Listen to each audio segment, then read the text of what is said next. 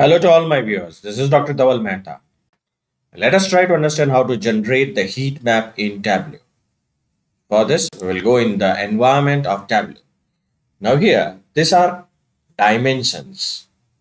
So any categorical variable is named as dimensions in Tableau, and the continuous variable are known as measures. So I'll pick up one dimension from here and one measure from here.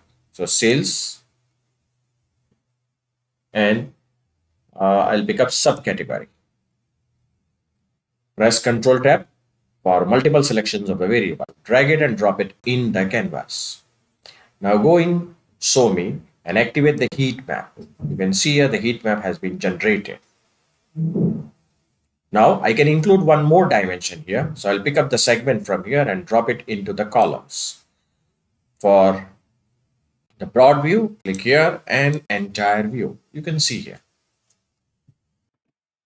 Now the size of this rectangle is the sales which is being done. Bigger the rectangle, more the sales. I can also replace segment with the state.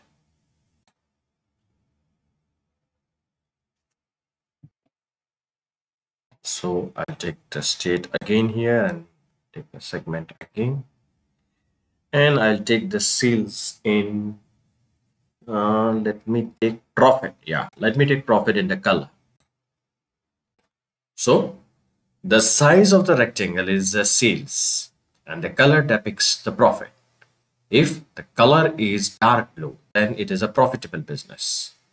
If it is light red, then it is the loss-making business. See, tables in consumer segment, the tables are loss-making business.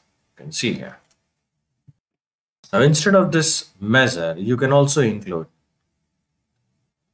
the dimension here, and I will drop the dimension here and you can see the dimensions. So consumer, accessories, and the sales. So red color is for the technology, orange color is for office supply, and blue color is for the furniture. If I want to include one more measure, I'll pick up the discount from here and drop it into the size. Now this is sum of the discount, which we don't want. We want average discount. So I'll change this and you can see the average discount. So the size of the rectangle is the average discount and the color is for furniture, office supplies, and technology. I can also flip rows and columns by just pressing the transpose button and the chart will be transposed. I can also include one more measure.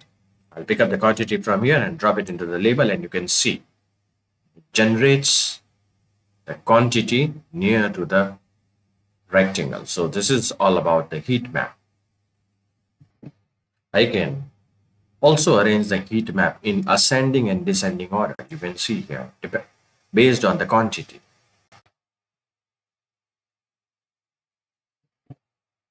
So this is all about how to generate the heat map in Tableau. For more videos on Tableau, kindly subscribe to my channel. You can follow me on LinkedIn and Twitter.